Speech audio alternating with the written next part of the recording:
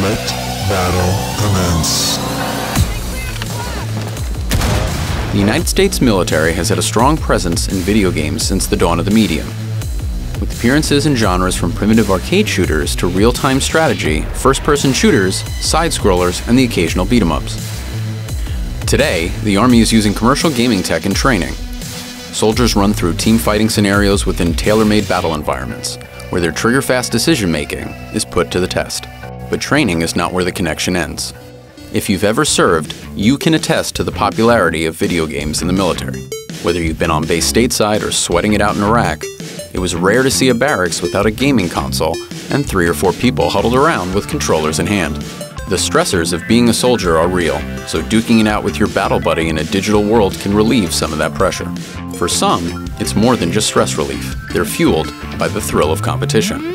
That's where competitive gaming, or esports, comes into the equation. Esports drew 258 million unique viewers globally last year, according to research firm Superdata. That tops the 204 million unique viewers who watched NFL football games in 2016. It doesn't take a gamer to notice the growing popularity of online gaming, so the Army getting online to reach a bigger audience through competitive gaming seems like a logical step. U.S. Army Esports is important because we get to connect America to its Army through the passion of gaming. The way we're going to do that is year after year, gaming as a medium has been growing consistently. And soldiers have grown as gamers before they even joined the Army. So gaming has already been a part of the soldier community. It sounds too good to be true, but yes, the Army has created an esports team and is actively looking for soldiers to wear the black and gold as competitive gamers. Tryouts for the team were held this year, and members of the team will specialize in certain games, either as individual players or part of multiplayer squads, giving soldiers an opportunity to showcase their digital talents. This was a shock to a lot of soldiers. Some didn't even think the opportunity was real.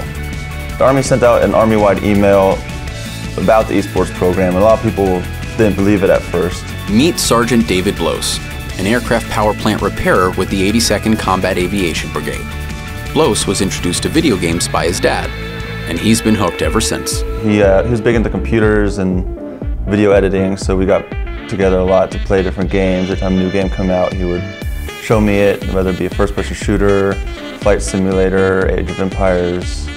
Yeah, that's the main reason we bonded. Blos, being a lifelong gamer, was intrigued by the Army-wide email, so he reached out. Signed up for it, got their Discord channel, found the Siege team, and then from there we just started talking. They announced their tryouts, and then we just started playing for about 3 months. Shortly after it was announced, more than 6,500 soldiers applied to be a part of this new program. It's an in-depth process, akin to a tight-knit unit working out a potential new team member. Doing tryout matches between the different people, switching up the teams to see who worked well with who. They had an interview, and then they selected their teams based on that.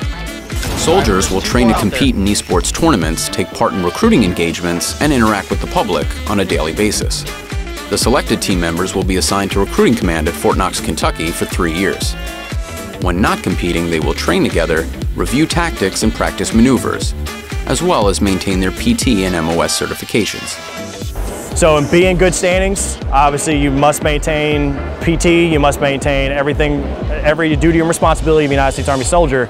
Obviously pass an additional background check, and you also need to be competitive in that title. We don't just mean you enjoy playing that title, you need to have the potential to be competitive.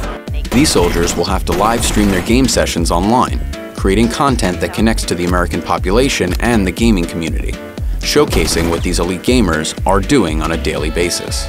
The Army Esports program is engaging with the younger generation, and I feel this opportunity is important to help build the Army of tomorrow.